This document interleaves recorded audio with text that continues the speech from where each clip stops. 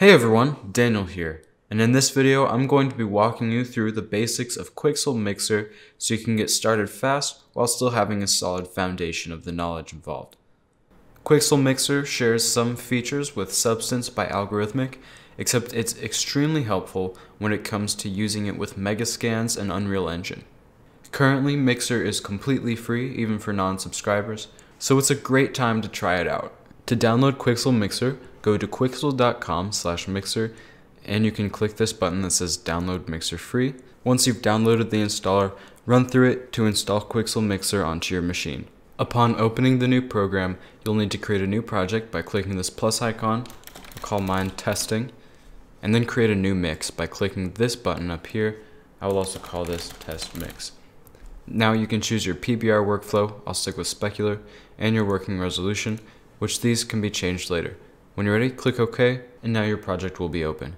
Now a couple of things that you'll need to set before you get started is to go up to Edit and Preferences, and now you'll need to choose where you want your Mixer files to be stored, as well as where your local library of Megascans assets is. If you are a user of Megascans, either for Unreal Engine or for any other application, you'll need to browse to wherever your library of downloaded assets is. Once you've got all of that sorted out, click Save, and you're ready to get started. As far as the windows that you can see here, there's a viewport window where you can see what you're working on, a local library that contains all of the Megascans assets that you've downloaded, an online library where you can choose any of the assets in the Megascans library as long as you sign in, a layers window that displays all of the layers in the scene, a display window where you can change settings that have to do with the display, performance for performance settings, and an export window where you can export whatever you've been working on. In order to access the online assets, you'll need to sign in with your Megascans account. Now, since I'm an Unreal developer, I can sign in with Epic Games, and since Unlimited Free Megascans Assets are available to Unreal developers, I now have infinite points on my balance and can download whatever I want. Let's go over the different kinds of layers that exist in Mixer. Now, the first one that will always be in your project is a plane. This is what you're looking at right now, and it's just a base geometry. So you can choose the size of this plane. I could make it 10 by 10 meters if that's how large of a mix I was making, or I could make it 1 by 1 if I wanted it to be much smaller. And you can also choose the working resolution to choose whether you'd like it to be 4K or 8K. That's experimental, so be careful with using 8K. I'm going to be sticking with 2K resolution and a 2 by 2 meter plane for this project right here, but we may work with a different size later in the video. The first kind of layer is a surface layer. Now this could be a material or it could be any kind of surface that you import. So to add a surface layer, click right here, and by default you'll be sent to your local library. But you can also go to the online library to add in a material that you don't yet have access to. I'll start with these wet sand footprints. Let's go over how to navigate in this window. To scroll in and out, you're going to scroll your mouse wheel. To pan side to side, hold down the mouse wheel, and to rotate around, hold Alt and left click and drag. You can also zoom in and out by Alt right clicking and dragging. Now let's go over some of the settings in here. The height intensity is one of the most important ones, and it's what tells the renderer how you want the displacement to be displayed. So the high frequency is going to look at the high details on whatever it is that you are displacing, and it will increase it or decrease it depending on what you set this to. The low frequency does the same, except for the lower points in the data. So you can use this to add a lot of depth, but sometimes it'll look a little weird in the silhouette if you do it too much. And those are some of the basic settings for the surface materials. Now let's move on to this next one, the decal layer. So if I add this, I can add any given decal to my scene, and I would go online perhaps to search for decals, and once you find one that you would like to use, you can select it in the online tab, choose download, and once it is downloaded you can easily click it and drag it into the scene over whatever you'd like it to be placed on. Already this is looking pretty cool, so I can change a lot of settings now. I can choose whether it is blending from above, from below, or opacity masked, which is what I'm going to be using. I can choose the threshold, which chooses where it's going to end up. The radius that affects how it blends with the materials around it. You can make it slightly transparent with this opacity slider. Now, wrap to base is an interesting one. This is going to make it mesh perfectly with the contours of the sand as long as you're placing it on sand.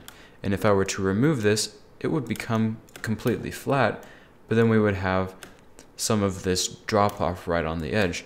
And so we're going to have to find ways to deal with that if that's what we end up doing. So I don't mind a little wrap to base. So that's what I'm going to have it at right now. Now you can also choose to remove the details of the base. So I think the best way to learn about this one is just to see it in action. So right now it's at 7, which is max base detail removal. Now if I went to 0, this is what we have now. And you can see that the grains of sand, the roughness textures of the grains of sand, that is now carrying over onto the manhole, as well as the footprints, it seems. So for something like a manhole, which wouldn't receive footprints since this appears to be a concrete and metal, you'd want to remove the base details as much as possible, because that is what's going to distinguish it from the surroundings.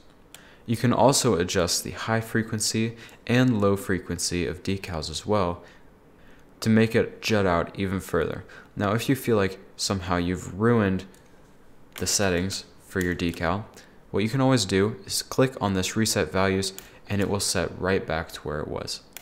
Remember, you can choose where the manhole will be placed just by sliding the offset. You can also rotate, and with decals you can rotate on an individual degree basis. It doesn't have to be 90 degrees at a time, because these are like stickers that are being slapped on, as opposed to base materials that can only be rotated a certain amount. You can also scale them up or down if you feel that they need to be larger or smaller. If you wanted a decal to be tiled, you could allow tiling to occur by checking tile X or tile Y, or both of them, and you can choose how many repetitions you want for each axis. Now the next kind of layer is a solid layer. Now it's just going to be a solid color, and something that I recommend for all of your projects is that you keep a solid layer at the very bottom of each mix, and you can rename it by double clicking on it and rename it into a base layer. And then you can build all of your materials on top of that. And now we have more options for each of the materials above, such as the sand, which we can now choose to blend from above or from below. I'm going to choose from above. And now we can mess with the threshold, like so. And with the manhole, we can choose to adjust the threshold with this as well, in response to the movement we made with the sand. This just ensures that we have maximum customability as far as all of the other materials besides the base layer. Now let's move on to one of my favorite layers, the liquid layer. This is going to add a solid liquid plane to whatever you're working on. And you can place it at any given height. And now I can fill the footprints with water or something similar to that, and it gives off an incredibly cool effect that I really enjoy. So you can edit much about this, such as the threshold, which you've already seen used, the radius, and again, notice how it is seeping in as I increase the radius. I would definitely suggest experimenting with radius yourself to truly learn about how it all works. You've got the detail, you've got the surface and the depth, and then you have moist, and this is one of the more important ones. So the threshold with moist is exactly what it sounds like. It's going to bring moisture to everything around it. So now it looks like mud, which is a cool effect on its own.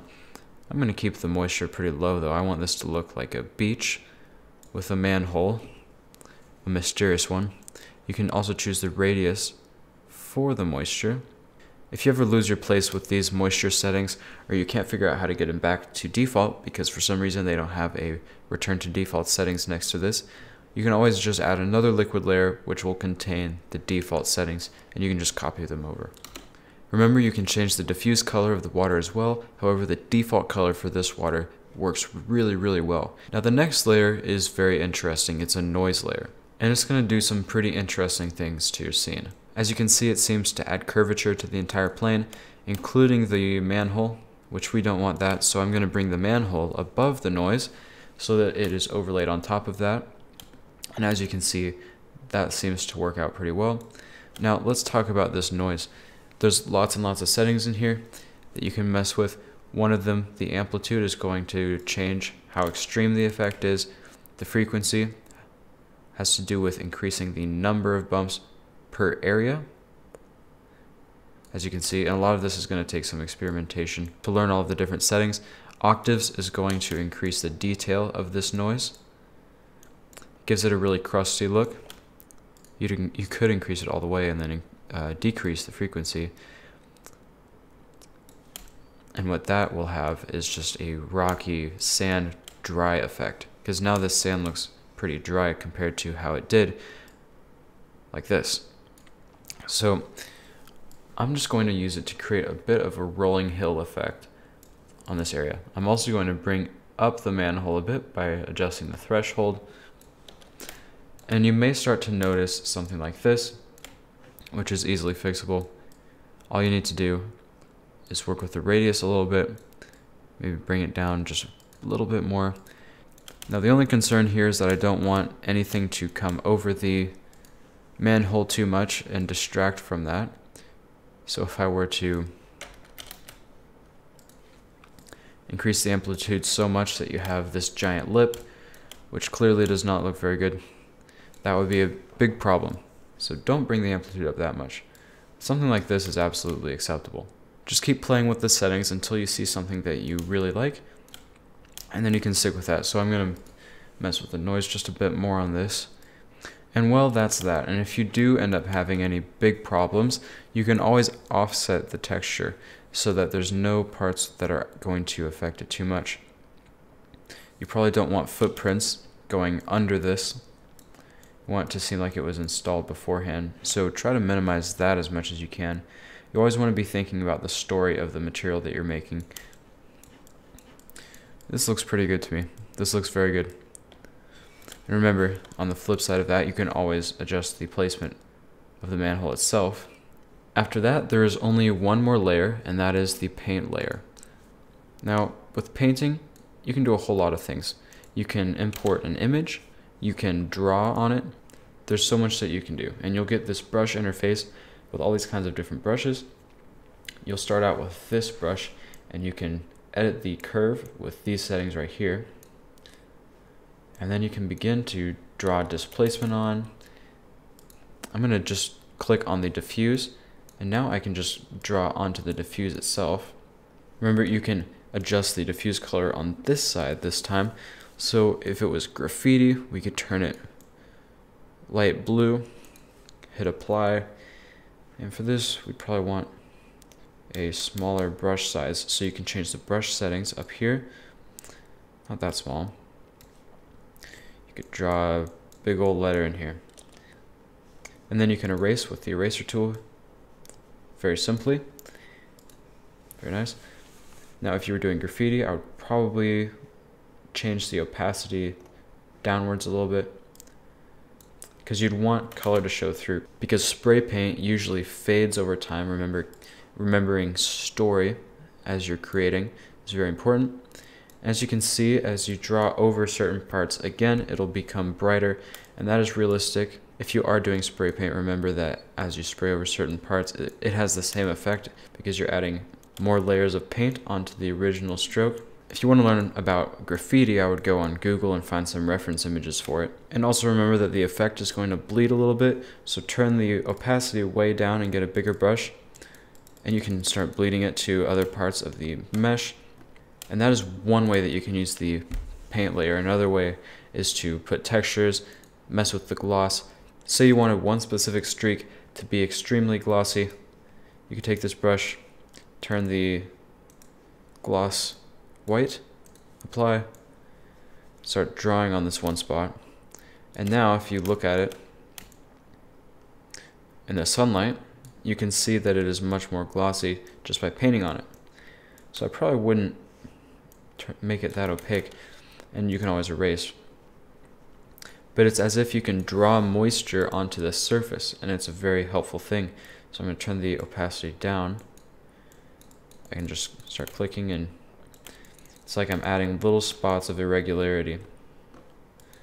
And it just adds just that small touch, but it could be worth a whole lot to your scene. So those are the basics of Quixel Mixer for complete beginners. If this video helps you out, consider leaving a like and subscribing to this channel for more content similar to this. And with that, have fun creating, and I hope you have an excellent day.